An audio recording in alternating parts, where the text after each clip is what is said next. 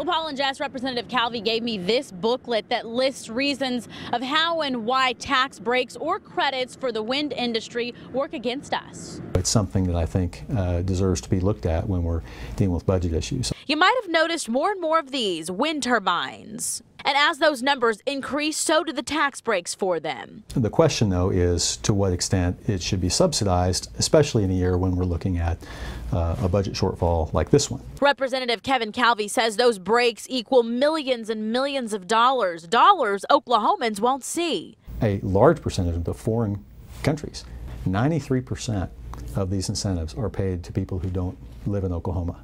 And incentives we won't benefit from. One critic of these credits put it to me as every time you see a turbine, that's one teacher's salary.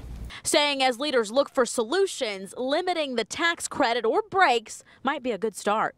Particularly when we have, we're talking about raising taxes in other areas, and it seems to me that that's unnecessary when all you need to do is look at some of the giveaway programs we have right now.